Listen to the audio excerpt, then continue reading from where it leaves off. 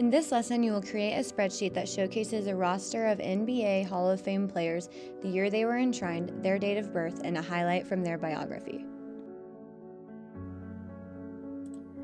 The first thing that we are going to do is create a new spreadsheet, and we're just going to leave the default font and size of the spreadsheet software as it is. So I'm just going to come down here in my taskbar and click my Excel icon. I'm just going to go ahead and move this into split screen so I can see my instructions over here. I'm going to open this blank workbook. Okay, so now it says to format the width of column A to 20 and column D to 35. So in order to select all of column A here, I'm going to click the actual letter right here, and it's going to select column A all the way down. Now to make a setting, I'm going to right click on my mouse and I'm going to go to column width. And again, it wanted us to change this to 20. I'm going to click enter or OK. I'm going to do the same thing with column D. So I'm going to come up here and click the actual letter, right click on my mouse, column width, and this one is going to be 35. OK. Okay, format the height of the row 1 to 50. So I'm going to do the same thing, but now we're going to be working with rows. So I'm going to select the number 1 here, and this will select the entire row for me. Okay, so now I'm just going to right click and go row height, and it wants us to make it 50. Okay.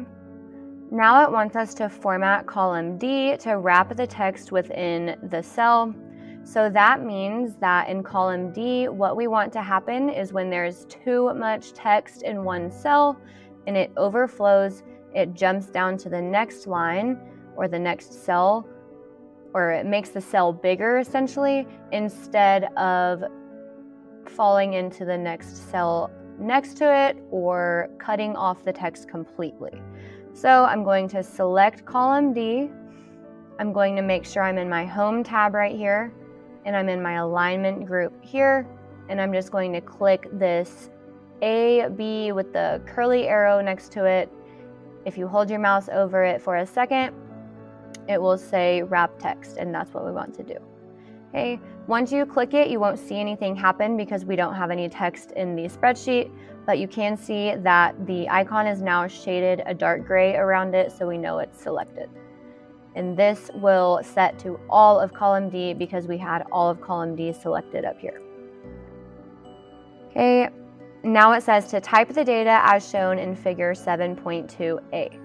So I'm going to scroll down, and this is our figure. So I'm just going to make sure that I'm typing all of my content in the exact same cell as this figure shows. So here I'm in A1. I can see the cell address here. If I'm not 100% sure, A1 is pretty obvious. I can see the A and 1 right next to it. I'm going to make sure A and 1 is right here on our figure, and we're good to start typing. So NBA, Hall of Fame. Okay, now it looks like row 2 is left blank, so we're going to use our down key to go skip over row 2, and now we're in row 3. Okay, and I'm gonna go ahead and just start typing everything on this row. So I'm gonna go player. I can use my right arrow or my tab key to move along row 3. Year enshrined. Date of birth. Okay, so if you notice these words in columns B and C, or cell B3 and C3, are overflowing, that is because the wrap text is not set on here. So if we did wrap text in B, it would look like this. We don't want to do that because it took this D off right here. It just looks kind of weird, so we're going to take that off by clicking the icon again. Okay, in order to move this column together, I'm just going to select B here, And then I'm gonna move my mouse right in between B and C, and I can just drag it. Okay, and I'm just gonna drag it to be where it fits the text fits the cell perfectly. Okay, I'm going to do the same thing with C, so I'm gonna select the whole column up here by clicking the letter. I'm gonna move my mouse in between C and D and just drag this, okay? And so now we can see all of our text in the cell. It's not cut off or it's not going into the next cell. Okay, now we're in column D, cell D3, and we're gonna go biography notes. Okay. Now I'm going to use my arrow keys to go under row 3, and now we're in row 4. And I'm just gonna go ahead and start typing in all of this information exactly as I see it.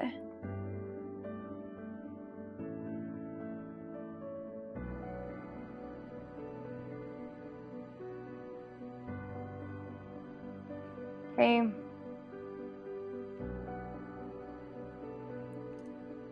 Okay, so Excel automatically registered when I typed 4/1647 as a date.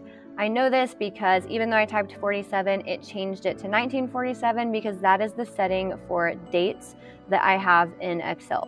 Okay, it also says date here when this cell is selected. So I have C4 selected here where the date I typed in is.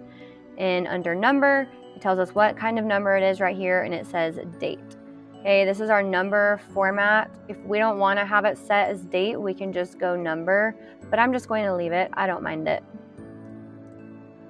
Okay.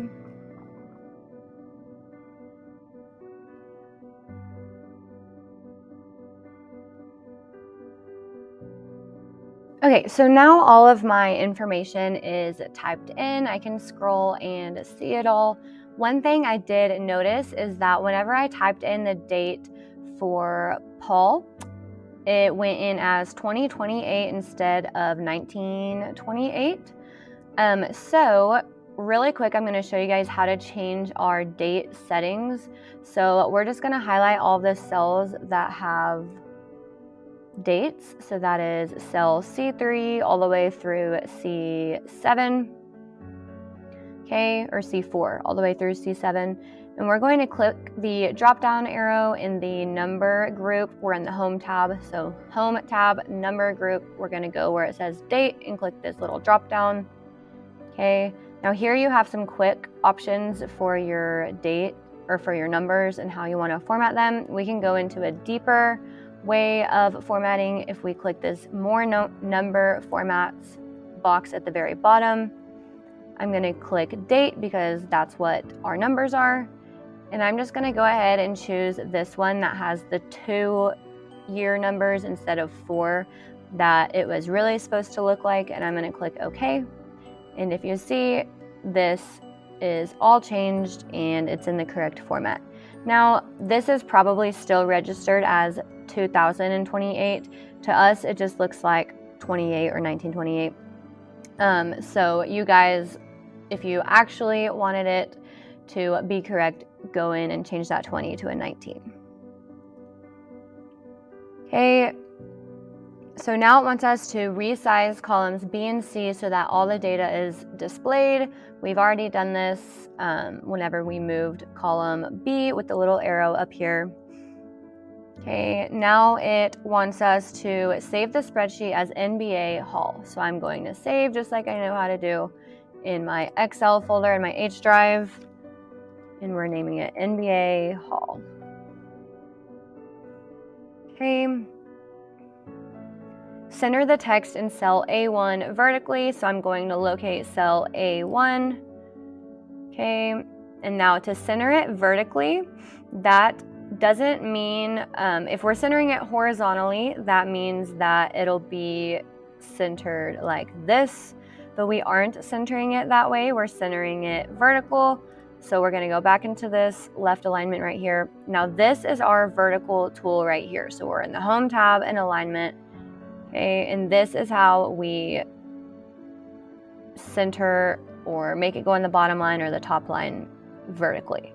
So this middle one right here is a middle align. So if you see, my text in A1 is now in the middle of the cell. If we go to the top, it'll be at the top line. The bottom, it'll be at the bottom line. Okay, so we're just going to choose this middle one. Okay, and then it just says to proofread our work for accuracy, and then set the print area of the spreadsheet to include cells A1 through D10. So the way that I find easiest to print a certain amount of cells, like let's say we have all this filled out, but we only want these cells printed, I can come up here into A1. I'm going to drag over to column D, come all the way down, and I'll highlight all the way until row 10. Okay, now again, to do that, I just held my mouse key down and drug all the way from A1 down to D10. Okay, then we're gonna go File, Print. Okay, right here in Settings, it says Print Active Sheets. That means it would print anything that I have